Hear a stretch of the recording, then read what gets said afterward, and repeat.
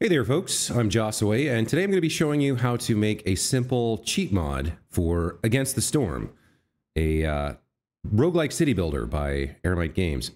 I started out here reading a blog post by another Redditor who had come up with this simple mod to disable pausing. This was Gnome de la Plume. And I went through his code and saw what he was doing and how he was doing it, and thought that I could try myself. So he's doing a couple of things. First of all, he's using DNSpy, an assembly editor, to take a look at the actual game code. So let's start there. Let's take a look around.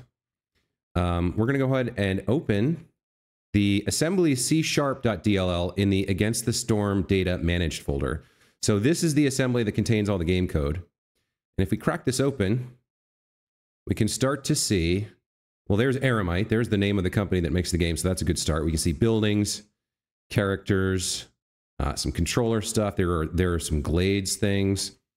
What I'm going to try to do for this demo is to give myself all wildcard blueprint picks throughout the game. So instead of having to pick from a random collection of 4, every time I get a blueprint, I instead want to be able to select exactly the building I want. So part of the modding process or the coding process is to go through a lot of this, a lot of these namespaces and figure out exactly what you're looking for, like what does what, right?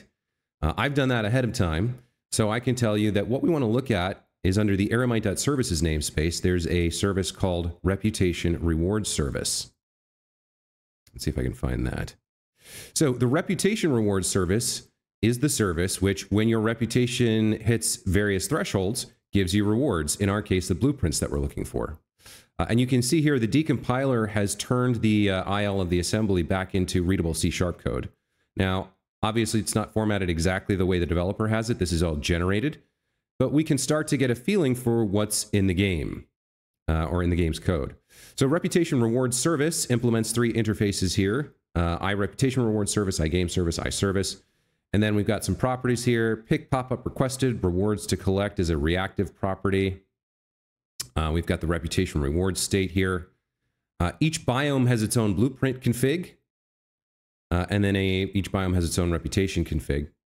As we start to get into the methods here, here's one that's interesting, create reward. This is going to return a new reputation reward. So it looks like this is some sort of a struct or class which has a building name and a set. And let's see what else we have here. Let me double check which ones I'm looking for. Prepare initial points. Let's take a look at that. Prepare initial points. This one's interesting. So this runs at the start of a game. If the state has the initial reputation picks granted bool set to true, we return out of this function, which means this can only run once, right? Because it's then immediately setting that value to true on this next line. And then after that, it's going to subtract the value of the initial reputation rewards from the last granted reputation reward. So this tells us that this is This tells us that last granted reputation reward is an important variable for tracking the granting of reward values. So initial reputation rewards here, this is a config value. This is going to be set to 3. And when we subtract this, this value gets set to -3. And then another part of the code will see that value and grant us our 3 initial picks. So we'd like to change the way this prepare initial points works to, instead of granting us 3 starter picks, grant us 3 wildcard picks. The other interesting function we need to override or amend here is, I believe the next one is going to be update regular reputation reward. So that actually is happening as a response to on reputation change. So this is an event handler, which says when the reputation changes, and that's done through the reputation service, which is a separate service from the reputation reward service. This handler gets called and we update the regular reputation reward and then update the reputation penalty lowering. So when you hit a threshold, one of those little tiny, when you hit a threshold on the reputation bar, If there's a little blue dot, you get a reward, and your impatience goes down. Impatience is referred to as reputation penalty within the game's code. So we've got a lot of things we'd like to do now to figure out how to do them. Well, obviously, we're going to need to patch the game code somehow. And for that, I'm going to be using the BepInEx plugin loader. Now, that's a little bit beyond the scope of this video, but suffice it to say, this can take a DLL that you build with something like Harmony, which is meant for patching games at runtime, and load in whatever DLL or plugin you build. So look up BepInEx and get that installed in your Against the Storm game directory. And then what we're going to want to do is put our DLL that we're going to build right here in the plugins directory. We'll get to that in a moment. The next thing I want to talk about is the template I'm using here to get started. If we look at GitHub/ATS/mod template, this user has provided a very nice mod template. We can see that there is a plugin.cs, which has some basic Harmony code to begin patching all of the attribute-based Harmony methods here. And they've got some standard setups here: hook main controller setup, hook every game start. Basically, this is boilerplate code, but this is a nice starting point. So we're going to clone this repository and customize it for our own use. So to do that, we're going to grab the clone HTTPS URL. We're going to go into Visual Studio. Okay, we want to clone a repository. So we're going to clone the mod template, but I want to call this something else. So we're going to call it josue.ats.cheats. Okay, let's go ahead and clone that. Now our repo exists here. So we want to open the folder view and start changing a few things. We're going to need to make changes in the CS project file here first. So let's start there. Let's rename this to josue.ats.cheats. And let's go in and take a look at what we've got. So this template gives us a NetStandard 2 assembly or target framework here. We're going to change the assembly name to josue.ats.cheats. We're going to change the description to cheat mod for Against the Storm by Josue. And let's take a look at what else is in here. We've got some package references, some NuGet packages to BepInEx and Unity Engine. That's good. We also have a assembly reference here to our game DLL, right? But it's got an MS build variable that is not defined because this would be different. This could be different on everybody's individual system. So we need to provide this value. If we take a look down here, there's something else that's being used for. Essentially, after the build, there's a post-build task here, which is going to copy our DLL into our plugin directory. And if we had any assets, it would plug them, or it would copy them over to the assets directory as well. But this is a little handy dandy post-build target, which is going to say every time we build, copy our custom plugin directly to the directory where BepInEx will load it when the game launches. So that's fantastic. All we need to do now is provide this storm path directory. And on my system, that value looks like this. So you can define a build variable in a CS project like this by simply creating a property under a property group with the name of the variable. So this storm path, like bracket system, maps to this $ parentheses invocation. And for me, on my system, the storm path is going to be program files x86, Steam apps, common Against the Storm. So then Against the Storm data, managed assembly, C# DLL, all that's going to be resolved correctly now. So now we need to swap out of folder view to solution view, and we need to actually open the CS project. So let's open josue.ats.cheats. And if we expand this out, we should see our assembly C# here should have been resolved. Let me build this real quick and see what it says. Okay, so we do have some problems here. but mostly those are related to our namespace. Looks like we do have the ability to resolve that. Okay, so that's fine. So let's take a look at these errors. Basically, this thing is complaining that it doesn't have these values. It doesn't, there's nothing defined for plugin info does not contain a definition for plugin good. So when we create a, when we edited the CS proj, these values should have been provided, except we've got a problem. We've got the wrong namespace. So let's change our namespace to josue.ats.cheats. And now we can see there's our assembly name, and there's the version. So everything looks good now. And if we build this, the build succeeded. Let me go ahead and get the output window back. I realize at this font size, some of this is going to be hard to read, but we can actually watch it. Go ahead and build and succeed. And because of that post build task, if we go over to our BepInEx and look in our plugins, we see that the DLL we just built, josue.ats.cheats, has been added here directly. So every time we build, we're going to update this inside the directory where we need it, which is fantastic. Okay, so when you're using Harmony, you can create prefix or postfix methods that will be run before or after the original method. And if you write a prefix method, you can have it return false to prevent the original method by the game's developers from running. So we're going to want to change, like I said, if we go back to DN spy, we're going to want to change on reputation changed, and we're going to want to change prepare initial points. Where is that one? Well, it doesn't really matter. So I've already done the work ahead of time. I'll go through what I've actually done here, but we're going to start by changing prepare initial points. So these methods here, we don't really care about these. These are the standard setup methods generated by the template developer. So we'll just give ourselves a little space, and we'll put in the first of our pieces of code here.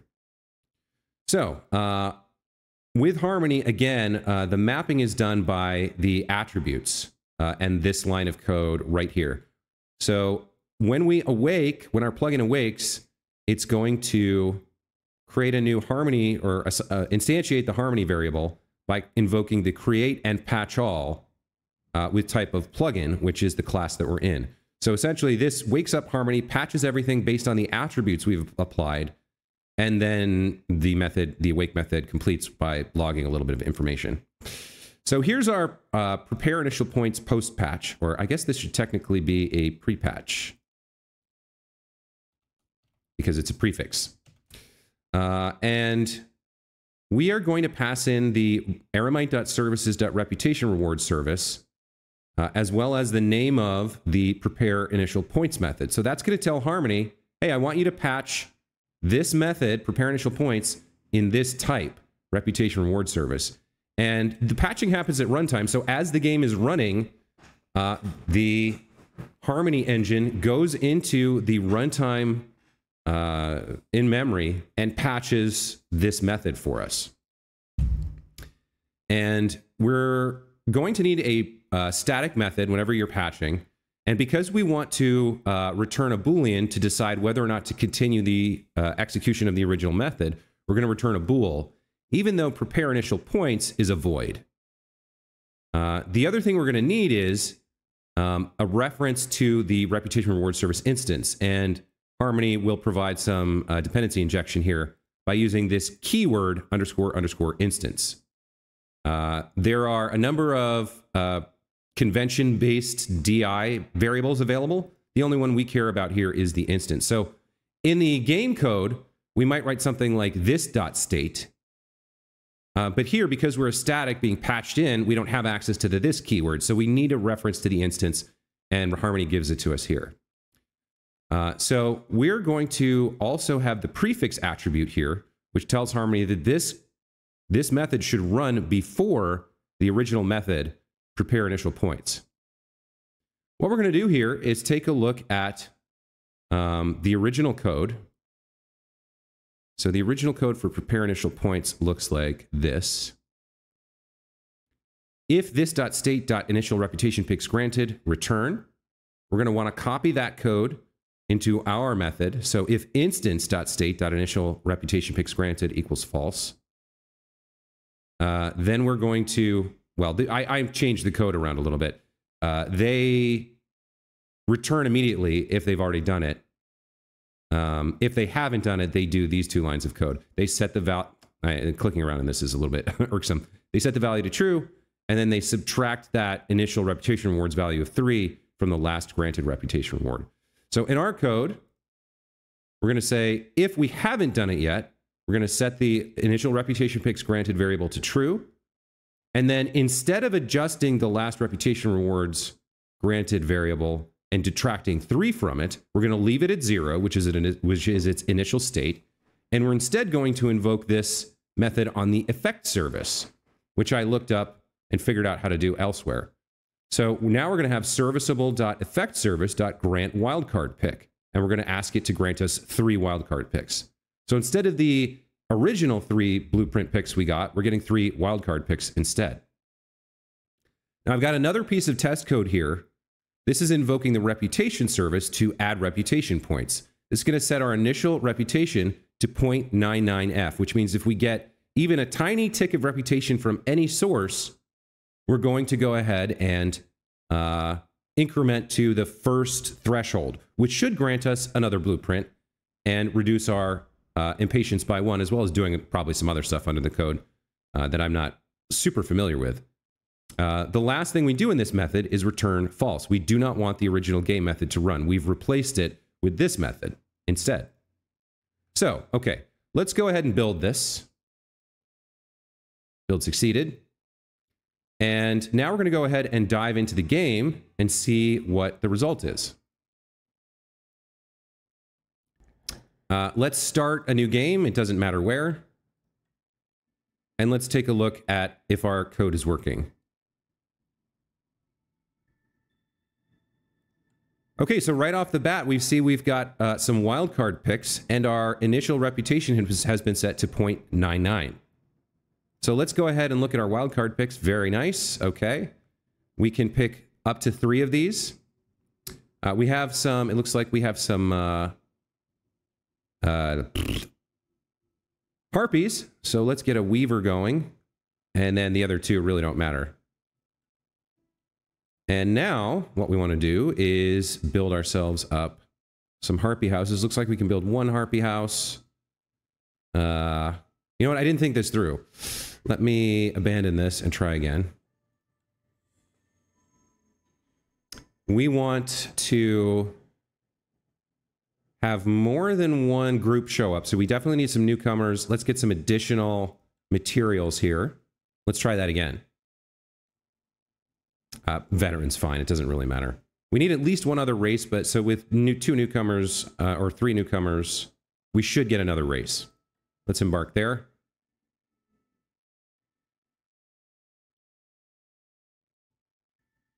Okay, so good. Now we can favor the harpies and build them some houses. Let's see, there's 9 of them. So let's go 1, 2, 3, 4 should be enough. And then we'll build our weaver and whatever else. This should allow us to generate enough happiness to generate the 0.01 that we need to see what happens when we hit this new blueprint reward. So if you guys understand how the game works, you're going to see I'm not going to get the wild card I want, but I just want to be able to verify that this whole setup works the way I think it does. Throw them in there for some happiness. Okay, and now they're generating happiness, so we're going to get a small tick of 0.11 reputation, and there we go. We ticked over to 1. We now have a regular blueprint reward. So we've set ourselves up to be able to test now our code to replace this with a wildcard pick as well. But we haven't written the code for it yet. So let's get out of here and see if we can fix that. Okay, back into Visual Studio.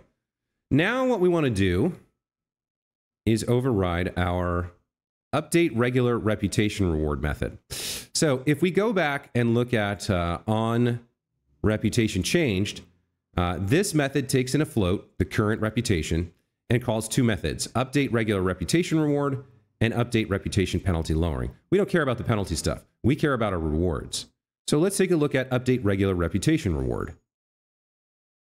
Okay, so first it checks that the last granted reputation reward, remember this is tracking the reputations we've been granted, is not greater than or equal to our current reputation points. If it is, then the change we had, we were responding to was not across a threshold, right? So like if you go from 1 to 1.01, that doesn't grant you a new reputation, so this just returns, right?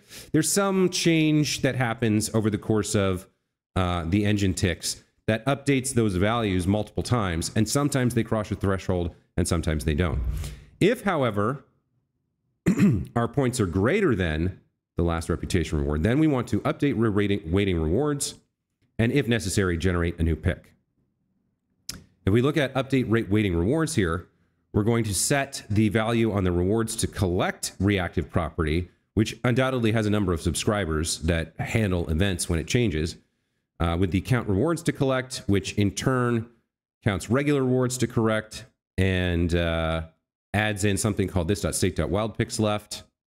Count regular rewards to collect, goes over, loops over the reputation value compared using the last granted reputation reward +1 as a tracking variable.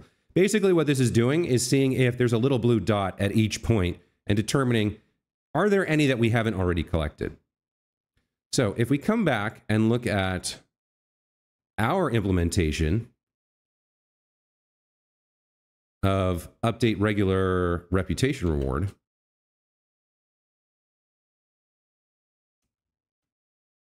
we're going to do something slightly different. I guess this should be named, I probably should have named this pre-patch, right? Because it's a prefix. So we're going to use the same attribute matching or mapping to update the, or prefix patch the update regular reputation reward method of the reputation reward service. And again, we have our instance variable coming in, as well as the points integer, which is part of the original method signature. So we can see here, this is void update regular reputation reward, which takes in an argument of int points.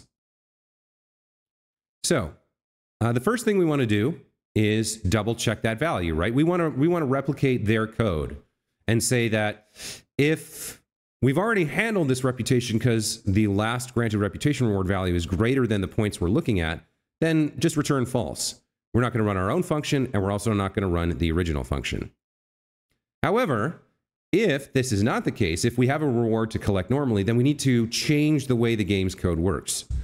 So we're going to count the regular rewards to collect to get a value for how many that might be, right? Normally, this is only going to be 1, but I guess sometimes there could be weird scenarios where you collect more than 1. I'm not quite sure. I think this will almost always be 1.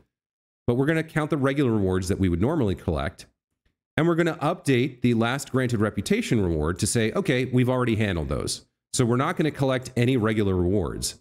Instead, for each regular reward we should have collected, we're going to once again invoke that serviceable.effect service and grant 1 wildcard pick, right? So we've replaced the regular rewards with our wildcard rewards, and now we need to complete the rest of the original function. So we're just copying code from the original function here, making it work with our own instance variable, and then finally returning false. So this will run instead of the original method, right? Let's go ahead and rebuild this. Remember, this automatically copies and updates the DLL in the BepInEx plugin directory. So we're going to go ahead now and run the game again. And try our little experiment a second time.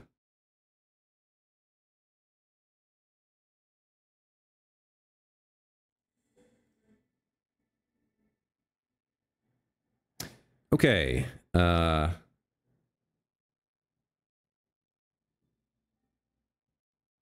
I've just realized I may not have game sound here. Oh, well. All right, we definitely want harpies. We want some building materials. All right, let's embark.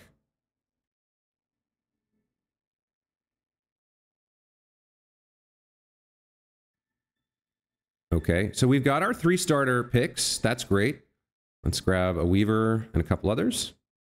We've got 5 Harpies, so 3 Harpy houses should do the trick. And let's build a Weaver as well. We probably don't need the Weaver, but let's get that started. And we'll see, as soon as they generate some reputation, we'll see if we've now successfully replaced the standard reward with the wildcard reward we want instead.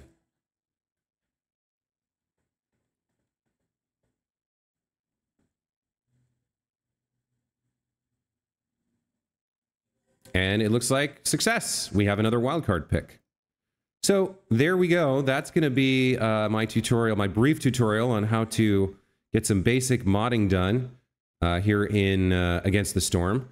Many thanks to the creators of the BepInEx plugin, the Harmony system, the fun little mod developer who set up the template for us, as well as my good friend Gnome de Plume here, whose mod post on Reddit gave me the inspiration to get into this. There's also a really good guide here in his post. I'll put all these links in the video description, but there's a really good guide here on Steam that is for a different game. I think this one's called something of Fury. Streets of Rogue. It's basically exactly the process that I just walked you through, but it's a written documentation. This could be useful for you. And the folks who made DN Spy, and of course, Eremite for making such an incredible game out of Against the Storm. That's going to be it for this modding tutorial. Hope you enjoyed. Let me know if you have any questions below, and I'll do my best to help you. Thanks, guys. Take care. Bye.